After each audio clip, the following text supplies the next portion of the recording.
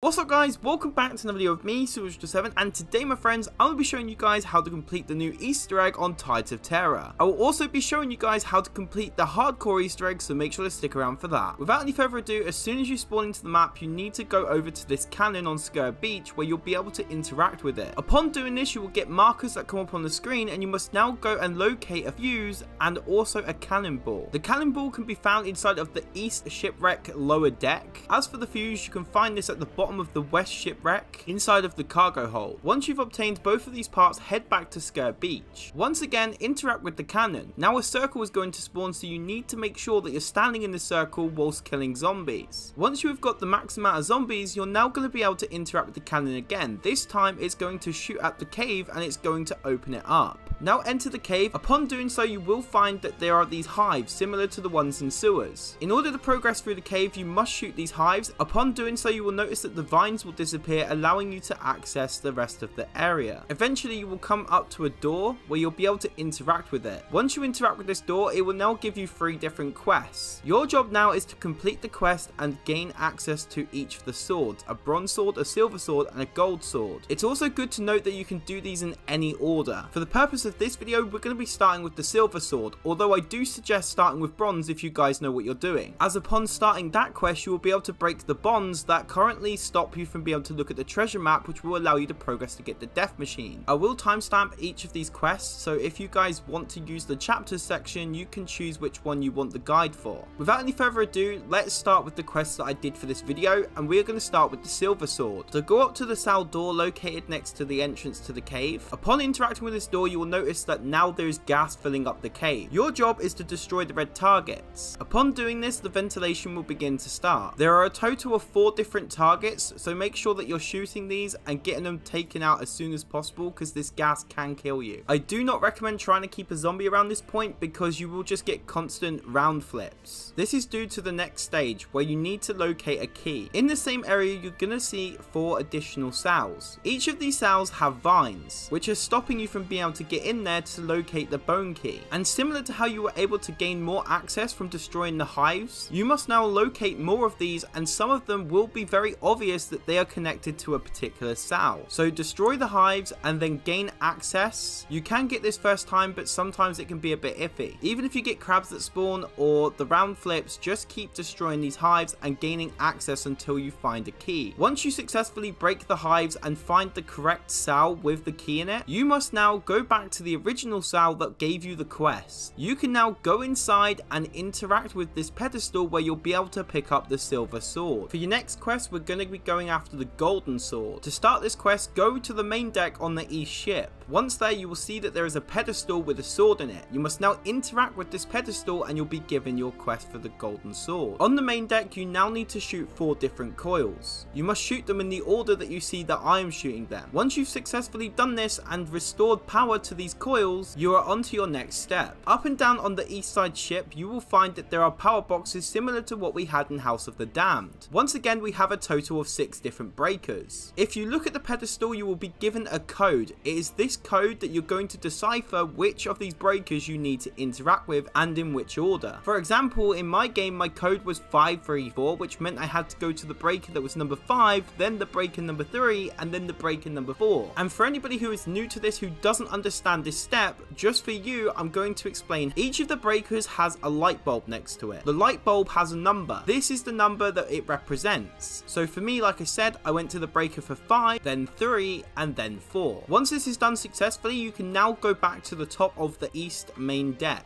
Around this pedestal, you're now going to see a circle, and once again you're going to need to be standing in the circle whilst getting kills. And once you successfully get all the kills required, you can now again interact with this pedestal and you will be picking up the golden sword. For our next set of steps, we need to go to the bottom of the ship on the western side. Inside of this cave, you will find that there is a cell. You must now interact with this door and it will give you your next step. All up and down the western side of the ship, you will see these little red boxes. You can melee these, you can shoot them, and once you do, they will damage and they will break. Inside of these boxes is what you want. Some of these boxes are dud and don't contain what you want, but what you're looking for is cranks. You're going to need a total of 3 different cranks, so make sure that you just go around, break each of these boxes and collect each of the cranks. It's probably just best to get these as soon as possible. Once you have gathered all of the cranks, go to the top of the western ship on the main deck. On the main deck, you will see that there is a prompt where you can place the crank, and this is honestly one of my favorite animations, by the way. But once you place the crank, you will see that a siphon will move into position and there will be a circle around your player. Once again, you must now get kills while standing in this circle. Once you have successfully done this, you will now be able to place another crank down. You will be able to see that the siphon will once again move position. Again, get kills inside of the circle, and it's rinse and repeat. Once you successfully get all of the kills for the second siphon, you now need to use your third crank. To do this, go up these set of stairs, and you will also see that there is like a red box here, so that's an honourable mention. And next to this cage that contains this crab, you'll be able to place another crank. Once again, the siphon will move, and you must now get kills in the circle. Once you have gotten all of the kills and done all 3 different cranks and siphons, the final step for the bronze sword is to escort this crab down to the cell. It's important to mention that he will not move if you are not near him, so you need to make sure you're standing near. Once you take the crab down to the cell door, he will now stand on the pressure plate, which will open the door, allowing you to go inside and obtain the bronze sword. Now that you have successfully gathered each of the swords, bronze, silver and gold, your job is to take them back to the big main door where you're going to be able to place them. Once you have placed all of these swords into the door, you will now be able to interact with it once again. This time, 3 different levers around the map require you to activate them. Not only that, you are on the clock,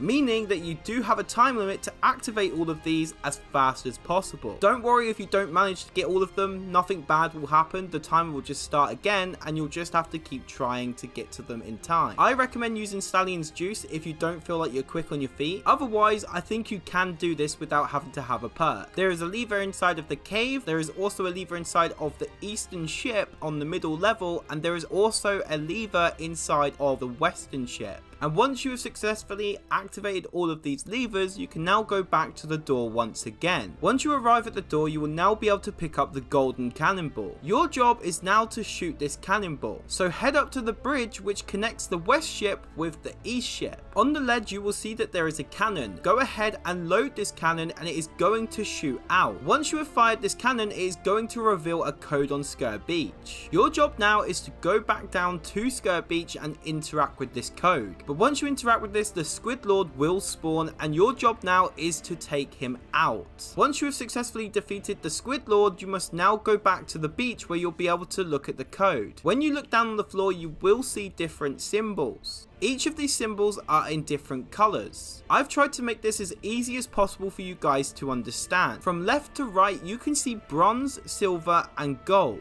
That is the colour of each of these symbols. And each of these symbols' colours are connected to a sword in the door. And for the purpose of my video, I have tagged these as A, B and C. This way it helps everybody be able to understand how this code works. So back inside of the cave, you will see these same symbols on the door where the swords are, and the handle on the sword acts as a pointer. I have also marked the doors as A, B and C, and there is only 4 different types of symbols. So do the same thing with your symbols, mark them down as A, B and C, and take note of what your symbols look like. Go to the door in your game and look at each of these swords as A, B and C, left to right. And now using the handles as an arrow to point towards your symbols, put in your sequence. So for example, in my game, my bronze sword and its symbol, which was A, looked like a hook. So I went to the door, went to the bronze sword, and so I switched it to the hook looking symbol. Hopefully for any of you guys that are stuck on this is actually helping. But once you finally put in your code successfully, you're now going to be on to the boss fight. So I highly suggest that you guys are really careful in here. You can get hit by the tentacles, you can get damaged by the tentacles coming through the ground, you can insta die to the bubbles unless you're using invincible as a miracle type and you have that for your ultimate. Activate your ultimate and you will survive survive the bubble. Anyways guys, that is how you complete the normal Easter egg, but if you guys are here for the hardcore Easter egg, don't worry, I have you covered.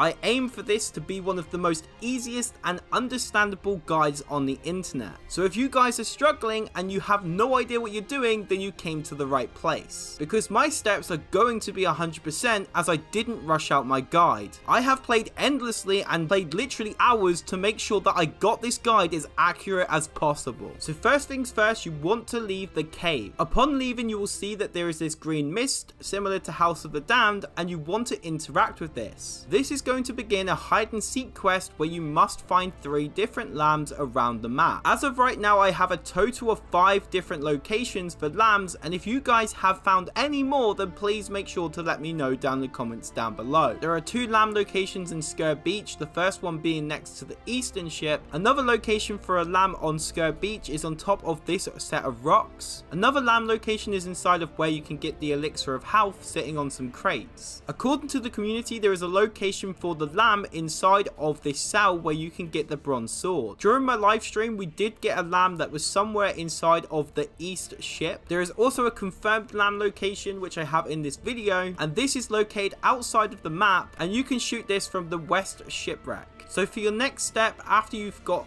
all 3 different lambs and you've heard the confirmation sound, you must now head to the captain's office where you're going to be able to see that there are some books on the floor. There has been a lot of confusion surrounding this step. If you look at the books, you will see the old symbols. And by old symbols, I mean symbols that we are used to from previous maps. And your job is to shoot these symbols. Once you successfully hit one of these symbols and cause damage to it, you must now kill 3 zombies or 3 crabs. Once you do this, the symbols will disappear, and now you can interact with the compass. According to some people within the community, there are like these little voids out in the water that you can use in order to decipher this compass. But honestly, it's really not that hard to do this. And so instead of telling you how to do this officially, I'm going to be telling you guys how to do this in good old Call of the Dead fashion. As you can see on the compass, there are interaction buttons or prompts. What I want you to do is literally interact with these prompts and just move it around until the prompts slowly start to disappear. Once the prompts successfully all disappear, you have completed this step. And honestly, not once have I ever done this, and I've done this 3 times. Have I actually done it by looking at any voids in the water? I have literally just made it go from north to west to south to east, and it just disappears. And I don't think that they're going to patch this, and if they do, it's going to be mad because it'll probably damage this tutorial. But this honestly is the most easiest way to tell you to do this as of right now. And once these prompts are gone, you cannot interact with this compass, meaning you're on to the next step.